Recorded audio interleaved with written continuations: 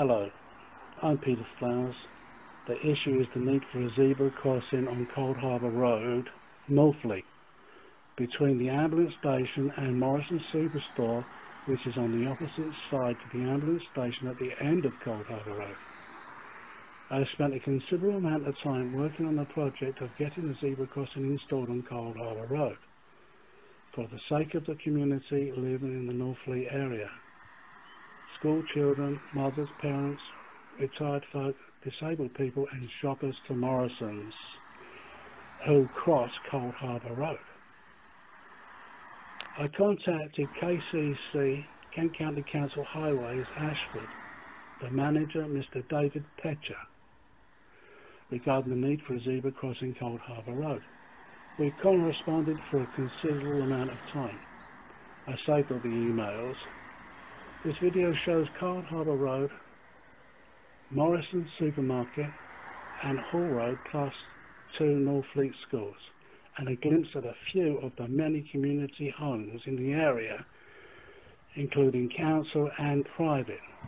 I could not put a number on how many people are living in the area, but it's a considerable amount.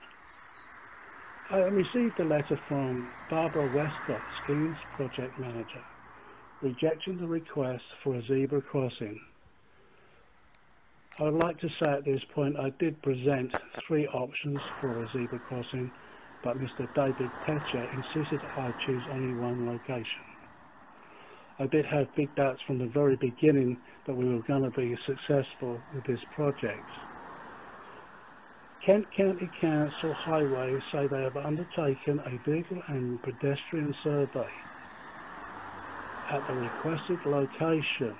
The results, KCC say, showed that vehicles travelling at too high an average speed to make a zebra crossing at this location feasible. I do not agree. The speed of the traffic on Coldharbour Road is no different to the speed of the traffic on Hall Road, which has 2 zebra crossings, only has 1 school and no supermarket. The letter goes on to say there are 2 junctions in close proximity, increasing vehicle and pedestrian conflict. That's not true. If you look in the video, you can see there's no sign at all of any junctions, and in fact they're over half a mile away. What about the crossing points on Coldharbour Road?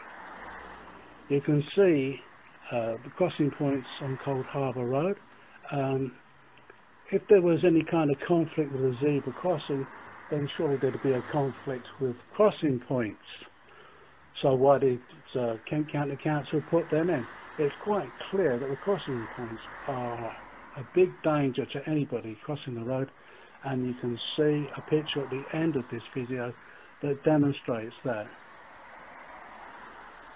KCC Highways say on their website they have a policy of prevention of accidents, yet they say that school children crossing Coldharbour Road with their mothers at peak school times is not a good enough reason for zebra crossing.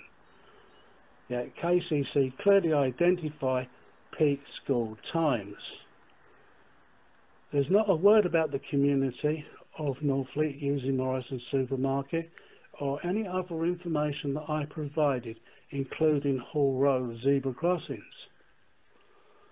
I stated to Mrs. Westcott that I would be sending a presentation as soon as, and she wrote back and said to me that they would be in contact by the 20th of February. Yet I received another email from a Mr. Tim Reed with the same kind of bump in the letter, saying that they would not be putting a zebra crossing in. So I've sent an email saying that I will send you my presentation, and that I didn't think that the supervisor in charge